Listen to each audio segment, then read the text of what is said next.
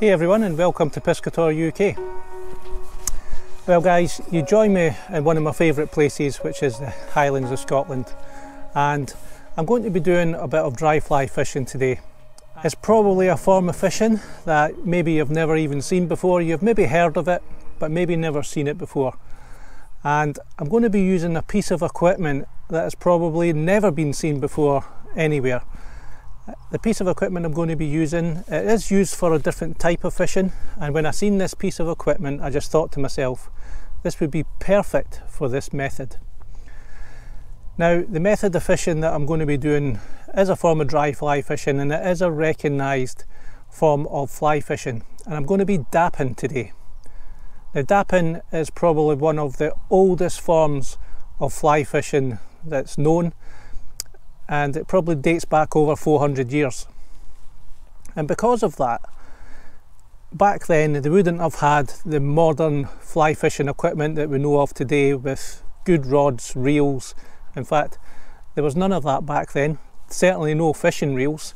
Now because this method is so simple, I think that anyone with little or no experience could pick up this piece of equipment that I'm going to show you today, and because there's no casting involved, you can't get much easier than this, guys. Now, although I'm going to be doing an old style of fly fishing, dry fly fishing, which is dapping, I am going to be using modern equipment. Because it's a modern piece of equipment, it's very light. You can use this piece of equipment all day. And when I first saw this piece of equipment, which is used for coarse fishing, I thought, this is going to be perfect for dapping. And I mentioned coarse fishing there. And the piece of equipment I'm going to be using is called a whip.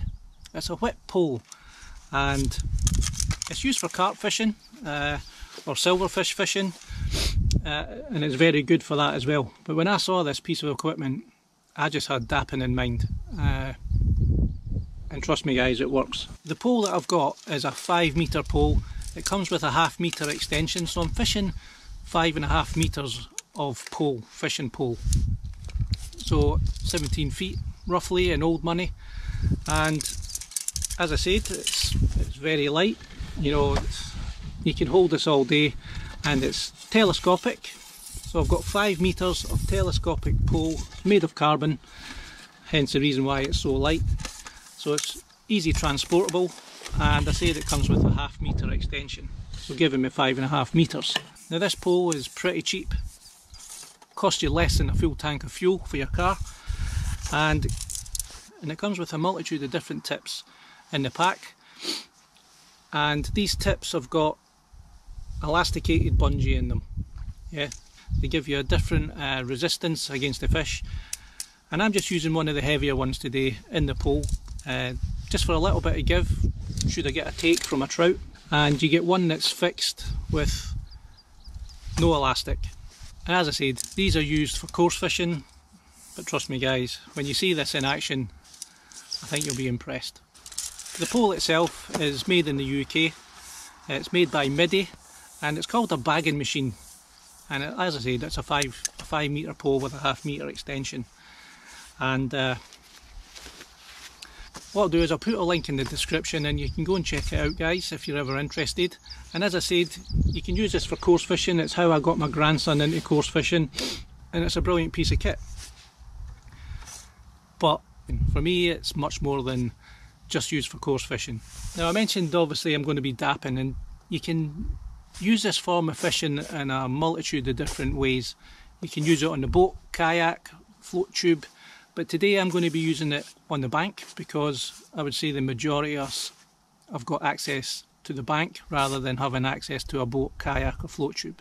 And I think everything that I show you today, it should be able to arm yourselves with the knowledge that you need, and just get out there and catch fish, which is what it's all about. As much as I love traditional fly fishing, you know, casting can be the most challenging aspect of modern day fly fishing to those that try it. And this method, because it's so productive and it can be so good, that will get someone hooked on fly fishing alone, I think. So because of all these elements, this form of fishing is probably one of the easiest forms of fly fishing. In fact, it's probably one of the easiest forms of fishing that there is.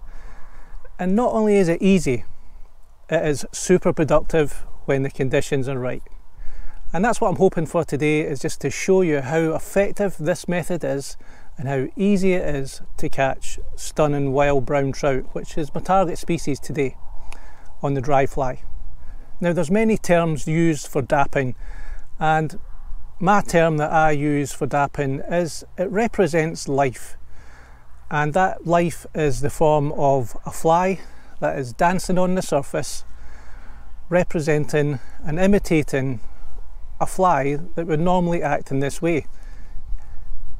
A fly that's dancing on the surface is doing one of two things. It could be mating or it could be laying eggs, and it's only on the surface of the water for a very short period of time.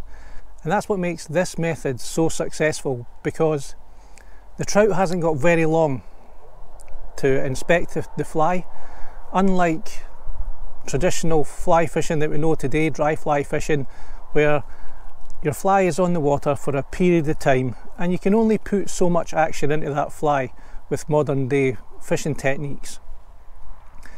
And matching the hatch for normal fly fishing is really important, but it's not as important for this technique because the fly is not on the water for a long period of time. Therefore, you don't need to match the hatch in such a crucial way, unlike fly fishing that we know today. So guys, let's see if we can catch some of these stunning Scottish wild brown trout. Okay guys, let's see if this is going to work. I've got a little size 16 winged olive on, and I'm just letting that wind catch the dapping floss.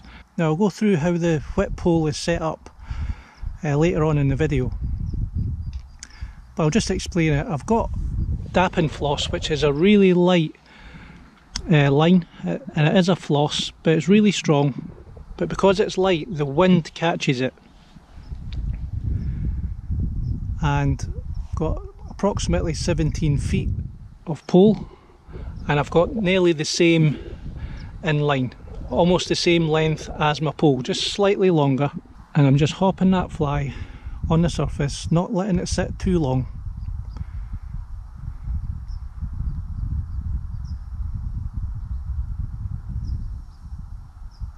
Now there's no trout rising, there's no trout actually rising to a hatch at the moment. I did see a few olives, that's why I put the olive on. And my rule of thumb for matching the hatch, and you'll hear this term quite a lot in fly fishing if you're new to fly fishing, about matching the hatch. Now I don't go into detail on names of flies, I just like to keep things really simple like I do with most other methods of fishing that I do.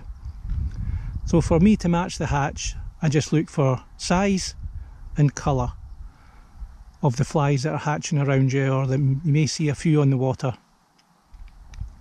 And that's it, I just keep it as simple as that. And the wind's just dropped here, and I mentioned at the start that to fish this method effectively, you need one vital ingredient, and that is you need a bit of wind. Because I'm using a light floss line, that wind catches the line, and you can use this method in really strong winds. In fact, a strong wind that may put off even an advanced fly fisherman because of the wind conditions. You know, to present a fly with consistency and accuracy in a heavy wind, it can be quite difficult even for an experienced angler. But you can use this method when the wind is blowing quite strong. And when I go into a bit of detail on how I rig the pole up with the dapping floss, I use different lengths for different strengths of wind. And like I said, I'll tell you about that when I actually go through it. Now the wind's just dropped, so there's no point in me putting my line out because it's just going to sort of hang at my feet here. Now like I said, there's no fish rising, and that would sometimes put a dry fly fisherman off. You know, they may stay to a soft hackle fly or wet fly underneath the surface, or a nymph. Because this fly is just touching the surface and it's barely on the surface for, you know, a few seconds at a time, and then you're lifting it off and, you know, you're dancing it on the surface, that action induces takes, even when there's no other fish rising. And I mentioned about matching the hatch.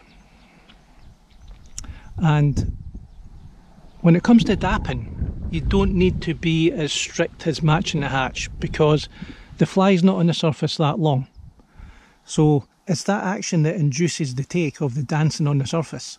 And because the fly's not on the surface that long, the trout's not got time to inspect the fly, because it's already seen it moving on the surface, and it's coming up usually at a little bit of speed, and they just want that fly because that fly is moving. So you don't need to match the hatch as much. In general, I just go for size, and mostly when I'm dapping, I use a colour that I can actually see rather than a colour that's represented by the fly life around me. So at the moment, you can see quite light water, light coloured water with a reflection off the sky. I'll use a darker fly so I can see it. And if I had dark water because of a shadow or it was overcast, then I would use a lighter fly so I could see it. That's my rule of thumb for dapping. But there is times when, you know, you do need to sort of try and match the hatch. Fish are funny and they'll just switch off. And it's that movement of the fly, 9 times out of 10, that makes the trout come up to grab your fly. Because it's been watching it, it may have watched it for a few seconds and it's known that it's moving, so it's coming up, you know, usually quite fast. And some of the takes are really quite aggressive. In fact, sometimes you'll get a trout jumping clear of the water as you're lifting it off.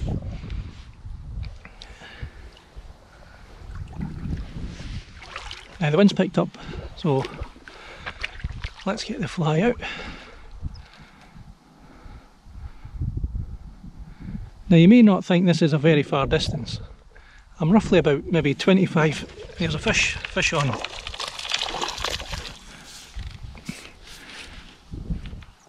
And that's how effective this method is, guys. You know, if that was a traditional fly line and with your reel and casting, there's no lag time because I'm fishing almost directly to my fly. So you see the fish rise and you lift into it, and 9 times out of 10 you hook it. That's why it is so productive. It's like fishing the Euro nymph. Because you've got that direct contact, your hookup rate is second to none. Lovely little brown trout.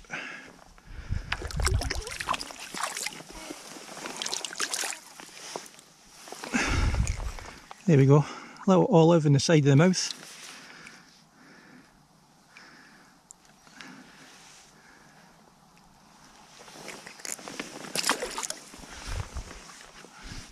And you see what I mean, guys? There's not a trout rising.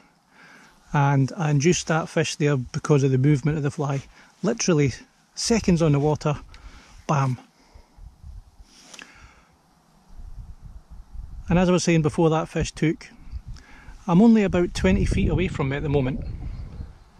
And in my experience with fly fishing, most of my fish that I catch on a traditional fly rod and reel are 20 to 30 feet from you.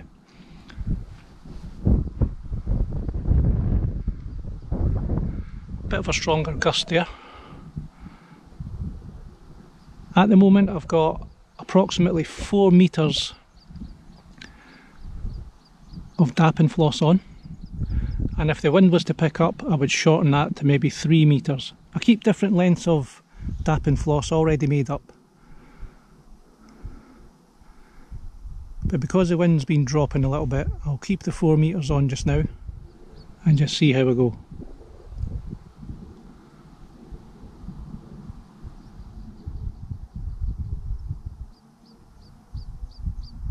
Just dancing it on the surface, letting the wind, if the wind wants to pick up the line, then let it pick up the line. Now my fly's starting to sink a little bit, so I need a little bit more floating on. Seems not too bad, it's still on the surface, but it's a little bit submerged.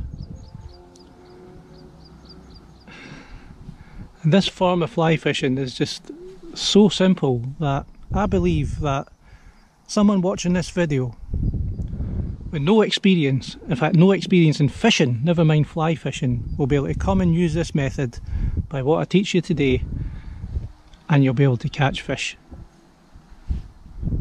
on the fly, on the dry fly, which is super exciting. There's no better feeling than seeing a fish come up to your fly and taking it.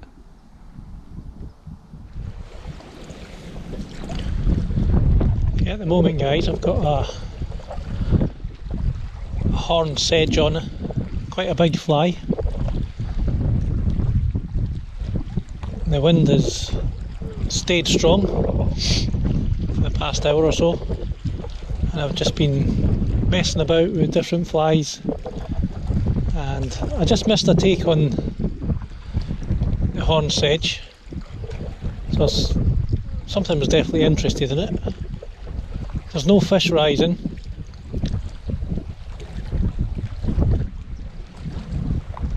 so it's a case of just putting on something that I'm just keep chopping and changing just to see what they're going for.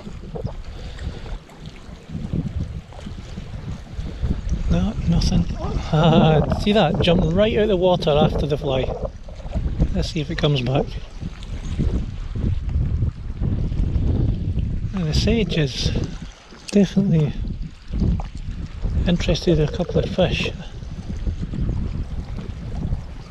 Can't remember if I've said, but I've actually shortened the tapping floss down to 2 metres just to give me a bit of control in this wind.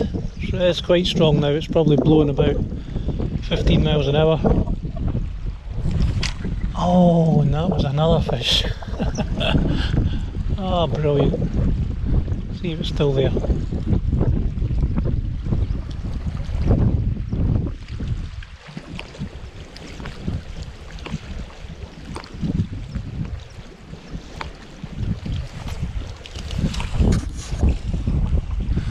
There's a fish on. Hello, guy.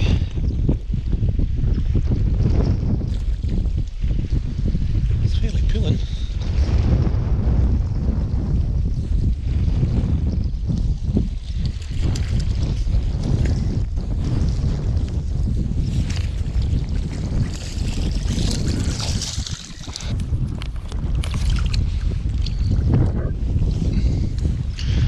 The horn sedge in it.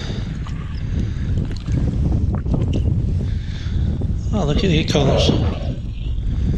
Beautiful.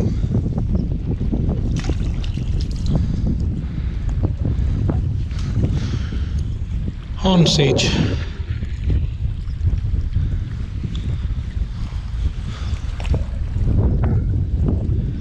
Now this fly seems to be doing the business, so it's certainly creating a bit of interest.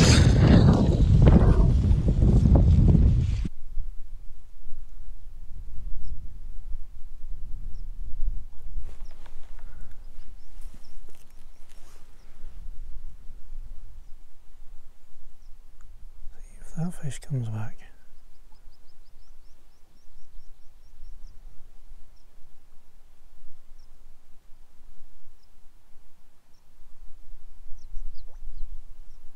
Yep, it did. I lifted it off. I lifted the fly off the water just as it came up.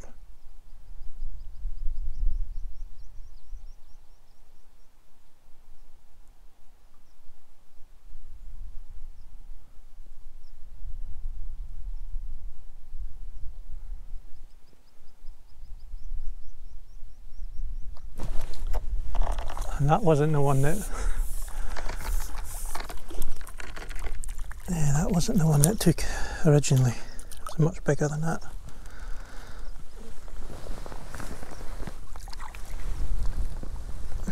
Still a lovely fish.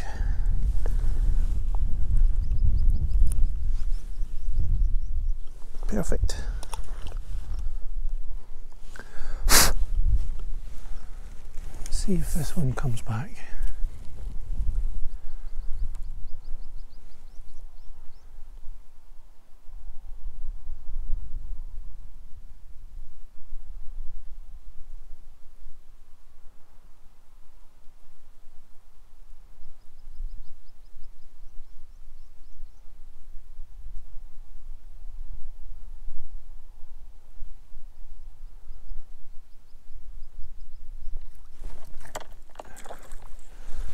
few fish rising now.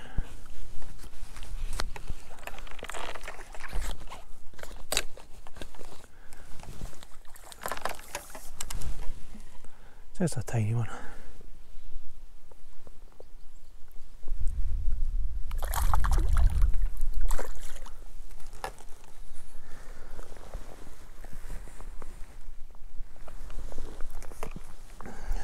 Little horn sedge, size 18. Beautiful. Let's dry this fly off. I think maybe time for another one, hopefully. Hi guys, as I mentioned in the fishing video that I would go through how I set up the 5.5 metre whip pole for dapping. Now I mentioned in the video that I have different lengths of dapping floss for different wind situations. I normally have a 2 metre section, a 3 metre section and a 4 metre section, and they're all made up exactly the same as each other, just with different lengths of dapping floss and different lengths of tippet. Now the next thing I do is I take some 6 pound, in this case Maxima mono. You can use any mono that you want. I like 6 pound. And this is going to be the end that's going to be attached to the end of the whip pole. Now I like to use a figure of 8 loop. Now I'll put a link in the description of how to tie the figure of 8 loop. It's very easy. There are other loop knots out there, but I like the figure of 8 loop knot. I then tie another figure of 8 loop knot into a short piece of mono, and this is approximately 12 to 18 inches long. And this is the bit, like I say, that's going to attach to the end of your whip pole and attached to the first section of your dapping floss. Now the first thing I do on all the lengths is I do a figure of 8 in each end of the dapping floss. So this is one end, and figure of 8 is really simple.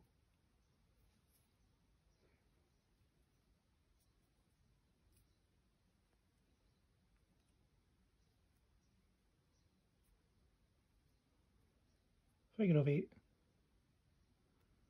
And just make sure that's pulled quite tight.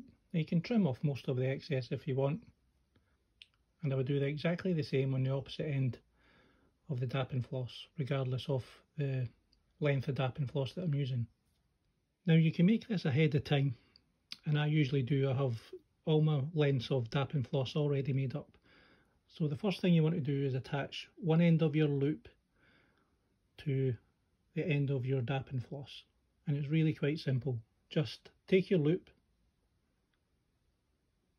and fold that over